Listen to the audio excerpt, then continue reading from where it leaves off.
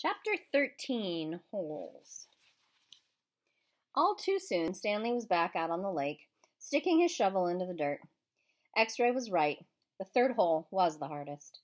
So was the fourth hole, and the fifth hole, and the sixth, and the... He dug his shovel into the dirt. After a while, he'd lost track of the day of the week and how many holes he'd dug.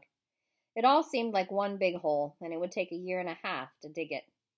He guessed he'd lost at least 5 pounds. He figured that in a year and a half, he'd be either in great physical condition or else dead.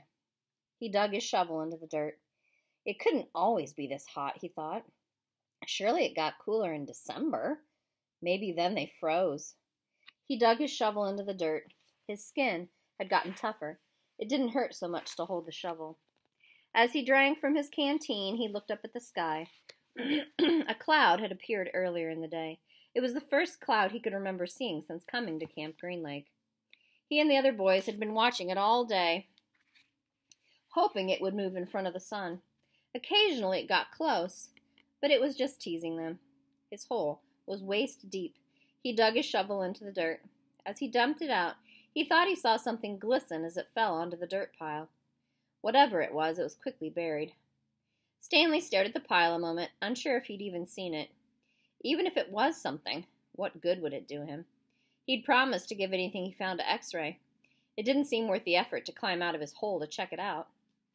He glanced up at the cloud, which was close enough to the sun that he had to squint to look at it. He dug his shovel back into the earth, scooped out some dirt, and lifted it over his dirt pile. But instead of dumping it there, he tossed it off to the side. His curiosity had gotten the better of him. He climbed up out of his hole and sifted his fingers through the pile. He felt something hard and metallic. He pulled it out. It was a gold tube, about as long and as wide as the second finger on his right hand. The tube was open at one end and closed at the other. He used a few drops of his precious water to clean it. There seemed to be some kind of design on the flat, closed end. He poured a few more drops of water on it and rubbed it on the inside of his pants pocket. He looked again at the design engraved into the flat bottom of the tube. He could see an outline of a heart with the letters KB etched inside it. He tried to figure out some way that he wouldn't have to give it to X-Ray. He could just keep it, but that wouldn't do him any good. He wanted a day off. He looked at the large piles of dirt near where X-Ray was digging. X-Ray was probably almost finished for the day.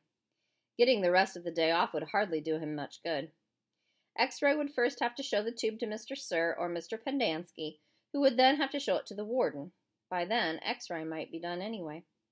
Stanley wondered about trying to secretly take the tube directly to the warden. He could explain the situation to the warden, and the warden might make up an excuse for giving him the day off, so X-Ray wouldn't suspect.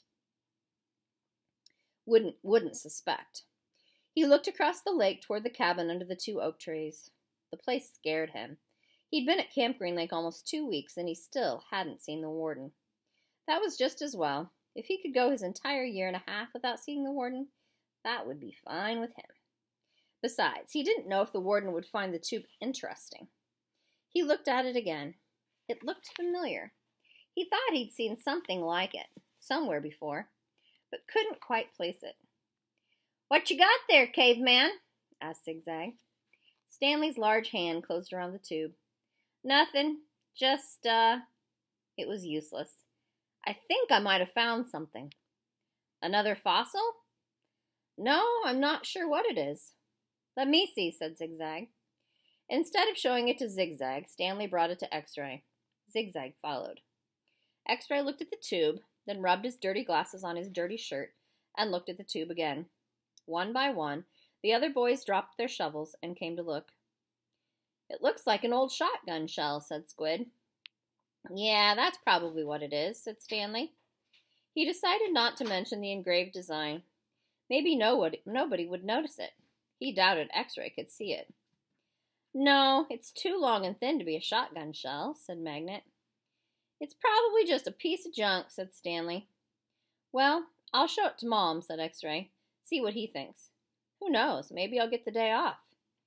"Your hole's almost finished," said Stanley. "Yeah, so?"